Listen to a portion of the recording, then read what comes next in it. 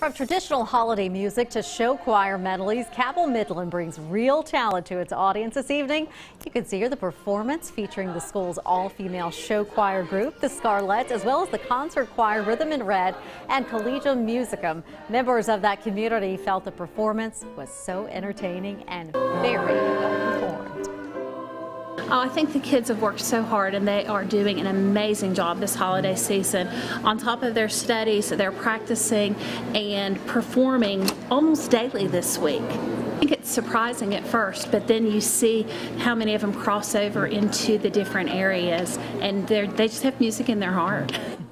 And thankfully, they are willing to share it. Tonight, though, was the last public performance for the choir for their holiday season.